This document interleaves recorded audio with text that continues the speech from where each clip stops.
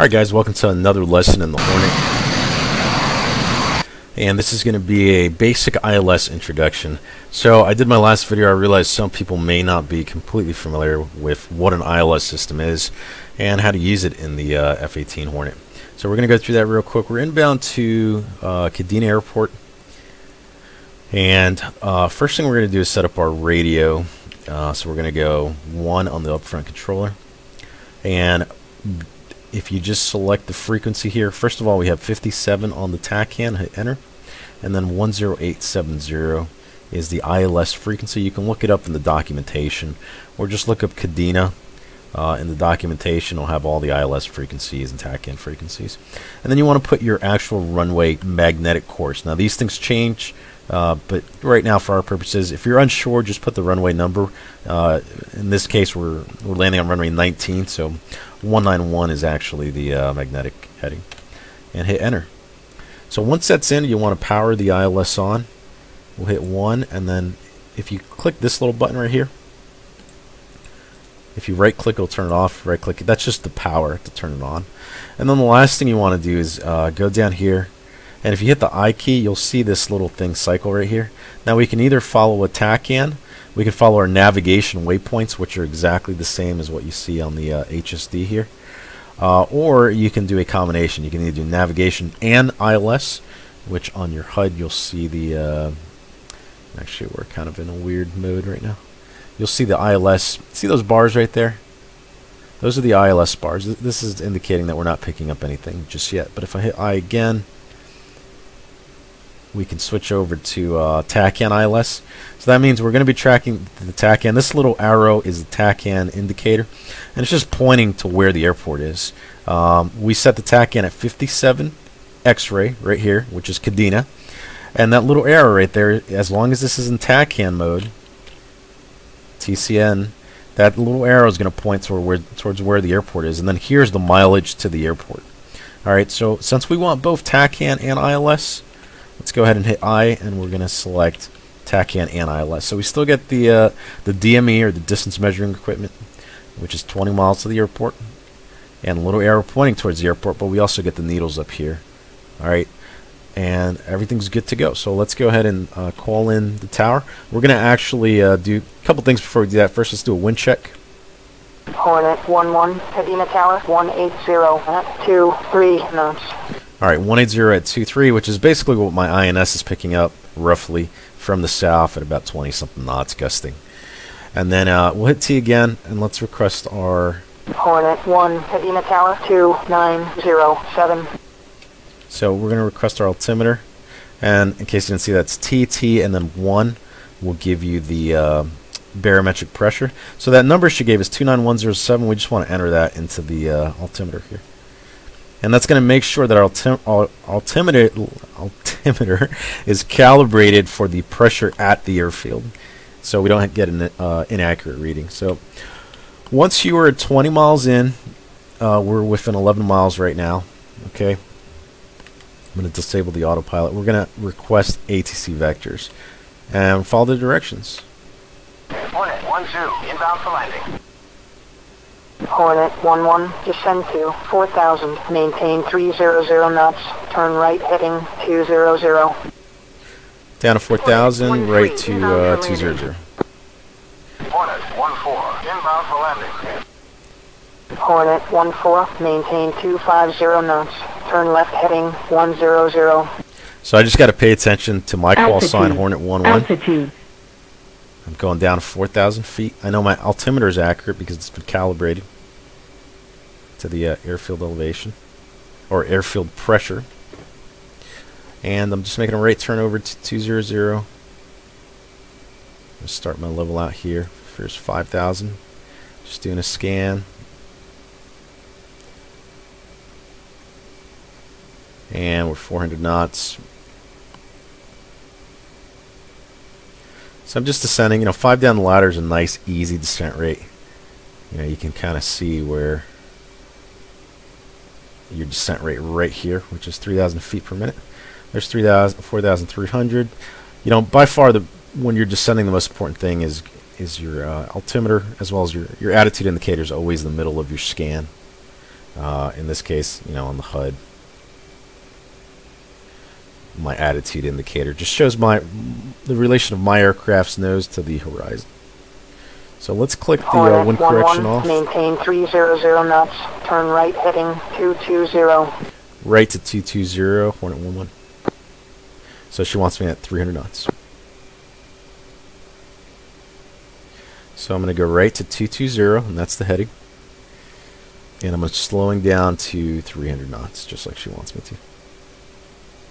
There we go, nice and level on the horizon. And we're just trying to maintain our Hornet 11, descend to 4,000, maintain 250 knots.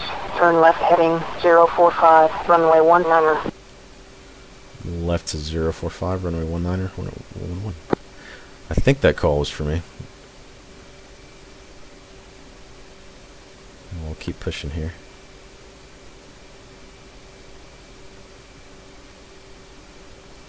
If not, she'll give me another vector and she'll correct us. I see some land over there, but you know, again, you don't want to use the outside heading or outside references. You just want to maintain good scan on your instruments, so airspeed, attitude indicator, which in this case is just your HUD horizon line there, and then of course your heading and your altitude. So just 300, 4,000 feet. Hornet 11, maintain 300 knots. Turn left heading 020.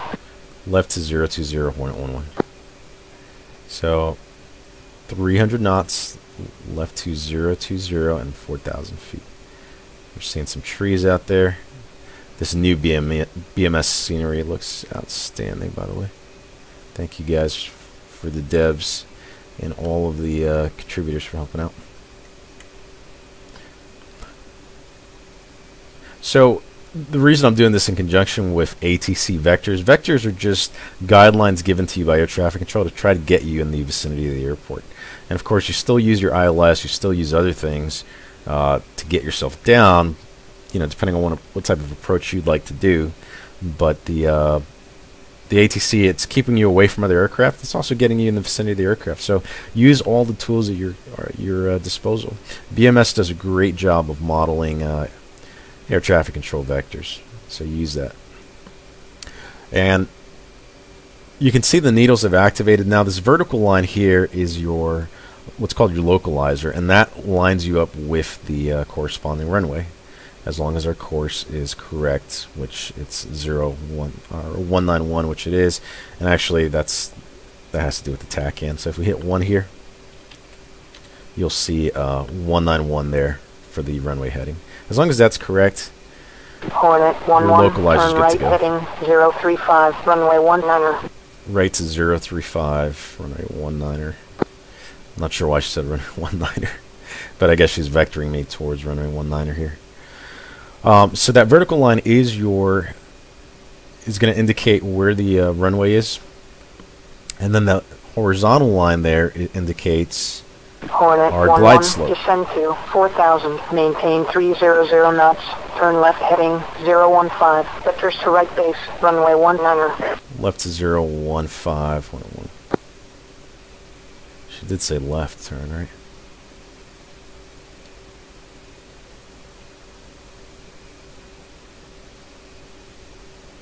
Sorry, I'm trying to narrate and follow these vectors at the same time. So you can see that she say 0. She did say 015. I overshot that. That's all right.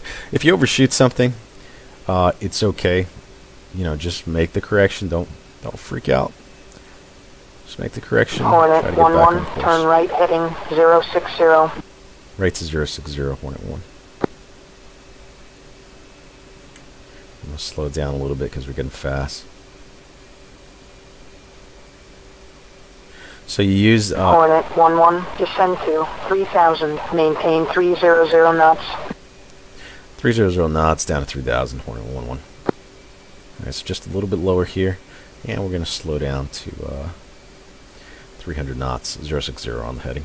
So you just juggle those things, keep an instrument scan. So, good scan is attitude indicator, horizon, airspeed, horizon, Hornet heading, 11, horizon, descend to altimeter, 2000, horizon. maintain 300 knots, turn right heading 095, vectors to final, Right to runway 19. 095. Now you see that little circle that popped up just below our horizon?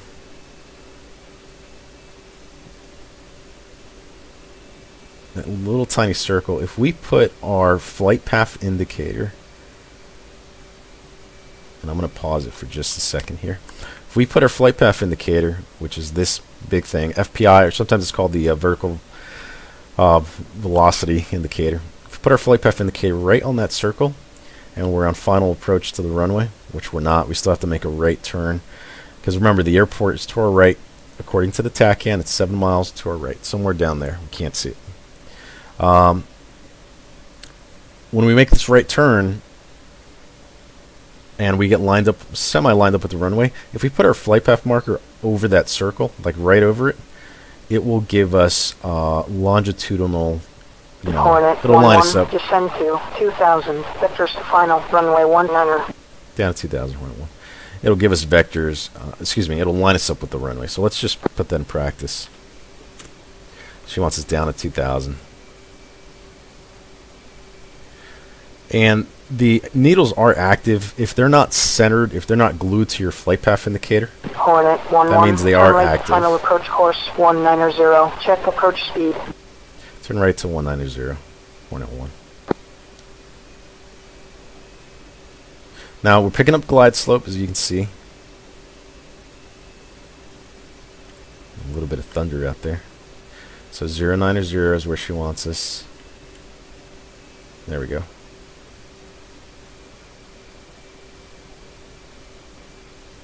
Let me make sure I'm tacking on ILS mode, which I am. Alright, so you see that glide slope moving, and there's the ILS. If I keep my flight path marker over that little circle, it'll just give me runway alignment. It won't give me glide slope, so I still have to do that on my own. Okay. Now, as I descend here, you can see we're on glide slope, and we're also lined up with the runway. And what I'm trying to do, I'll pause it here again. Actually, I'll go ahead and I'll put my gear down first. Good morning, Hornet 11, Cadena approach, cleared for landing, runway 19, check gear down. Clear for landing, runway 19, Hornet 1. Gear down green. Alright, so as we approach here, let's pause it for a sec. And I'll kind of show you what's going on. There's a lot of turbulence going on as well. Okay, so as we look at the ILS, you can see just by looking at the outside picture, even if, let's say we can see the runway, we're going to try to keep our flight path marker going towards these two kind of lines here. So right now, you can tell that we are slightly right of the runway.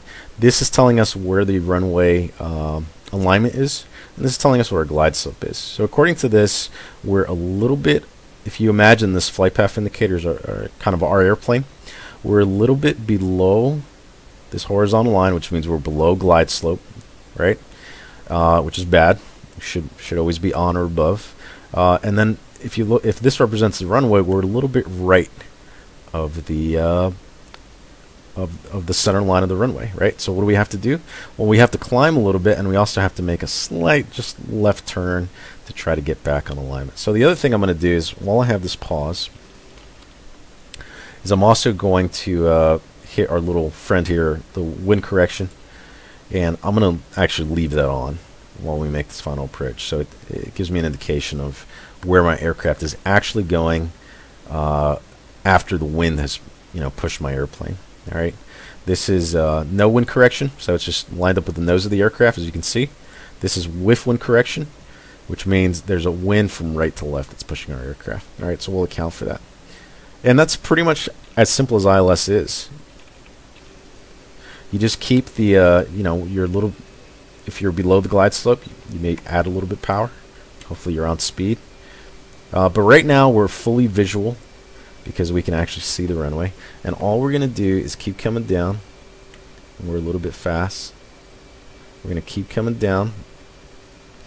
And as we come in, we're just going to let it touch down. I gave it a little bit of rudder right before touchdown, and I'm going to go ahead and deploy the speed brake fully and give it heavy braking here. Heavy braking.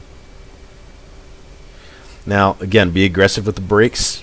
2 to 3 second intervals, and do not ride the brakes all the way down. That means don't give it a light pressure all the way down the runway and slow down real gradually.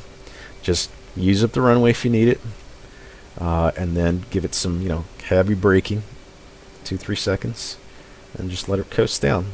That gives the chance for the brakes to cool down. All right, and that's again per NATOP's manual. They recommend heavy braking for short intervals, really heavy braking, and we're under 70, so let's go ahead and include nose wheel steering. And they recommend that you don't just give it light to medium braking for prolonged periods of time. Cadena approach, taxi clear of the runway. Hornet 1's clear of the active. Same thing with taxiing. You want to give it some heavy braking. Alright, so that was basically an ILS approach. I don't want to make it more complicated than that, but let's talk about some of the things we've learned. Alright, so obviously number one, you can see the benefit to using the TACAN station, because that always points to where the airport is. So let's say I wanted to land on a northbound runway, right? Well, I know that roughly I'm lined up with north. The aircraft is roughly, or the airport is roughly to my north, so I'm probably going to be somewhat lined up with that runway, right? And I can kind of fly around the airport. Let's say I'm trying to land on runway 30. Well, if this little arrow is over here, then I know I'm lined up with that runway. This little arrow, as long as you have your TACAN entered in, is always going to point towards the airport, so that's very helpful. Number two, we're using ATC vectors. Follow the ATC's instructions. You can see how close she got us to where we needed to be. Really, it was only the last few seconds of the approach that we were actually relying on the ILS, because she got us pretty much within, I don't know, 2-3 miles of the final approach lane, lined up with our landing runway, which was 19, and then we just used the ILS to refine that all the way down to touchdown. Now you can, if you hit T and you go to autonomous approach, you can do that on your own. You can land on whatever runway you feel you need to. Usually it's going to be where the wind's blowing in your face, right? But you can see how you can use the TACAN in combination with an ILS system to get you back down. All the ILS is, it's radio frequencies. It's one for your glide slope, one for your localizer. And as long as you get those lined up, it's pretty intuitive. If you do it, a couple of times, you'll get exactly what the system does, and that's how you get down. So that is a basic introduction to the instrument landing system. Just go out and practice these. The best thing to do is, make it nice, beautiful weather. Put in your ILS frequency. Right. You can do like a little pattern around an airport. Put in your ILS frequency, and just watch the needles. Make sure it's powered on, right? Hit the I key. Watch those needles as you make a final approach and see how they react, right? And then once you're comfortable shooting ILS approaches in good weather, then do some bad weather ones, and you'll see how the system works. They've had these things since World War II. I think some of the B-17 bombers had them. Some of the German aircraft actually had them, so it's not like something new. I think the German aircraft had like a tone system where it would beep, I think, if you were veering away from it, and it would give you a nice steady tone as you got aligned with it. So they've been around for quite a while. Anyway, practice makes perfect, and I'll see you guys in the next video according to these lessons, which will be an IFR flight from Pusan to Cadena, and it will include ATC vectors and an ILS landing. So hope to join you guys. Hope you guys join me for that one, and I'll see you guys next time.